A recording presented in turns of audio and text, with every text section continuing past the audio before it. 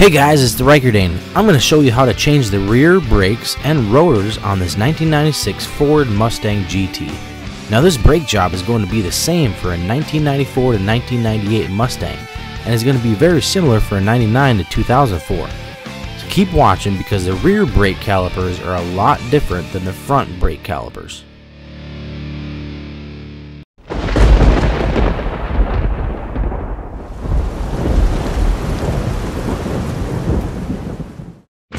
So like I said, the rear brake calipers are different than the front, as you can see.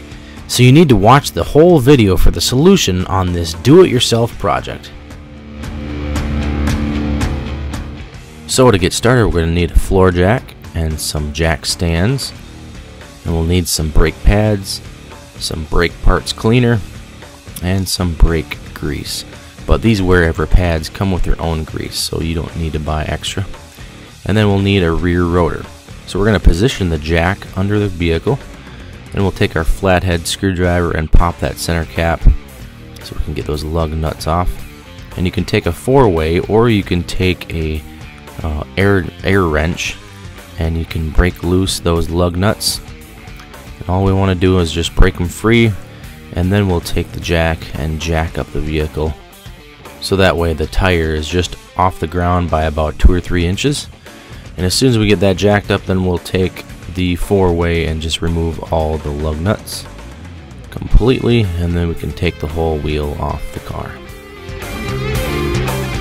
So here is the rear brake caliper, and what we're going to need to do is take this top bolt off and this bottom bolt off right here.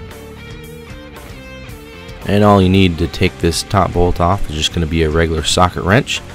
And the socket wrench won't fit on the bottom, so you're going to need to use an open end wrench and just use the closed side of it, or the open side, whatever side you want to use, and take out that bottom bolt.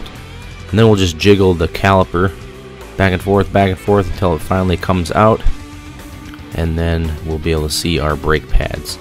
And these brake pads are in here pretty snug, so it'll take a little bit of effort to pull them out, and they're looking pretty thin, so they definitely need to be replaced.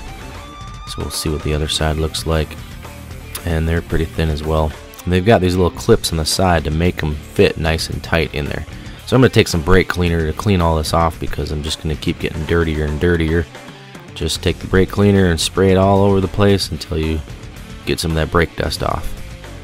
And so now we need to take the brake caliper off, and there's a top bolt right here, and there'll be a bottom bolt down to the bottom, and you'll be able to use a socket wrench because you'll have easy access to these bolts.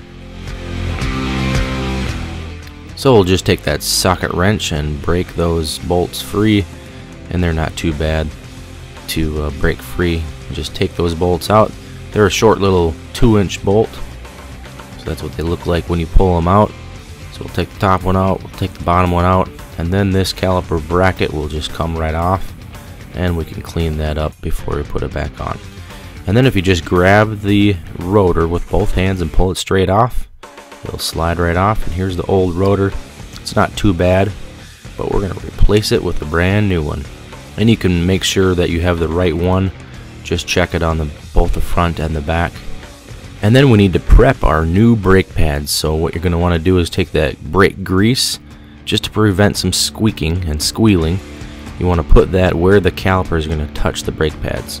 There's also a couple clips that come with these brake pads. So like I said, the rear brake calipers are different than the front, and you're going to need a special tool for this. You can rent this from any local auto parts store, but basically the rear caliper piston does not push directly straight in. You have to twist it or spin it in. So that's what this tool does. So if we take a look at this caliper here, you can see there's 2 slots on the side of this piston, and that's where you're going to put that tool. You're going to take the 2 pegs of the tool and put it in those slots, and then we're going to twist it in. So you want to get this tool adjusted right. You're going to stick it in to the caliper, and then just position those pegs right into the slots, and then you need to tighten it up. And once you have everything tight, then you'll just take the handle and spin that piston in. And as you do that, you need to kind of adjust and tighten it back up again. This is a way slower process than the front calipers, but it's a lot faster than some of the repair manuals say to use a needle nose pliers. And so this will definitely work a lot better, and you won't be as aggravated trying to get this piston to spin in. But as you can see, it will eventually go in, and you'll be able to get that brake caliper around those new brakes.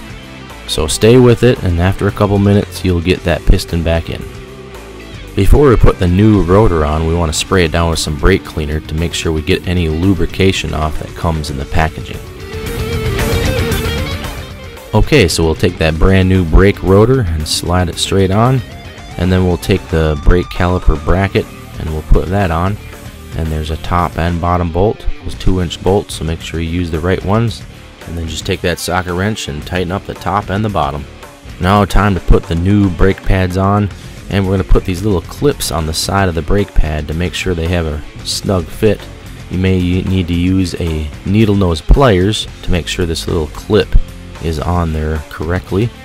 And this is a little bit tough to get these brake pads in because they're really snug, and you got to line them up just perfect to be able to slide them in.